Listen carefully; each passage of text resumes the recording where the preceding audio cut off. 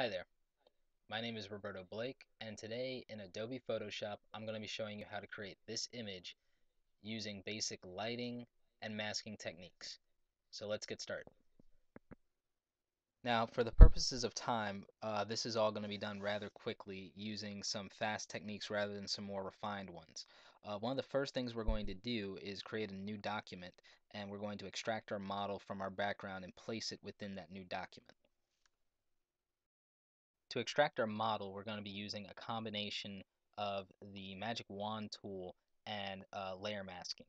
We're going to go ahead and just quickly select our model with the quick mask tool and just get these background pieces here and a little bit of this. And again, this isn't going to be all very precise because we're working with a time constraint, and you'll find that this actually works rather well with a high contrast image. So you see we just do that. We click Alt and we click our layer mask, drag this over, resize it to fit our canvas, and we'll be good to go. Now, more traditionally, when you're not pressed for time, you're going to want to go ahead and use the pen tool and masking to extract your models. But when we got to do things very quickly, this does work pretty well, and we do need to clean up some edges here. And a quick trick for remembering when you have to use a black and white brush to clean that up is just remember that black conceals and white reveals. That's just a mnemonic device that I use to remember that. I'm going to go ahead and apply a subtle background here, and with this screencast, it's not showing the gradient in the most flattering light, but you get the general idea from the final image that we used earlier. So we're just going to go ahead and clean up some of that layer mask now. We're not going to get all of it. We can clean it up at the very end here when we're ready. And this is just to give you a basic idea of setting up for this composition. And this is the first crucial part of this that we're doing, and let's just go ahead and extracting the model and getting this layer masking out of the way. And just really quickly, we're going to go ahead and we're going to look at our brushes palette just to make sure that we have the pressure sensitivity set up right, because I'm using a wake up tablet here, and that's going to be very important later, so you always want to double check that.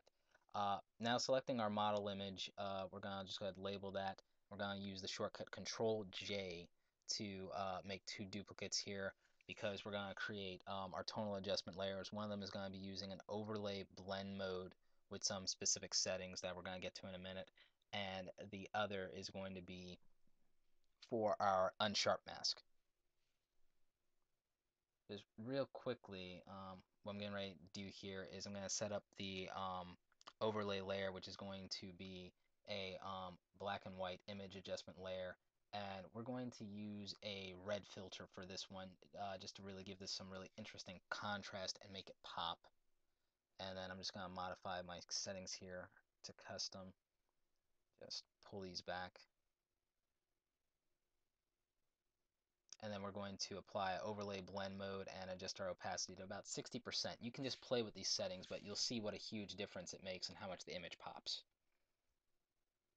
So the next thing we're going to do is we're going to create our unsharp mask here. Now traditionally I do a lot more retouching involved with this. I mess with the curves, the levels, I go back with a healing brush and I take care of any blemishes, and I do a Gaussian blur to the skin, things like that. But just for the purposes of time here, we're going to focus on tonal adjustment and sharpening, and I want you to take a good look at these settings here, and I want you to use these, or you can just play with them, but these work really well for me most of the time, and you see that makes a big difference in our image. That's really sharp, it's clean, it's crisp,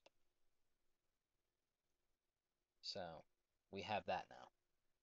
With that out of the way, we're going to go ahead and group our model layers together, keep this whole thing organized, and then we're going to set up a new layer to move on to using the pen tool in part 2.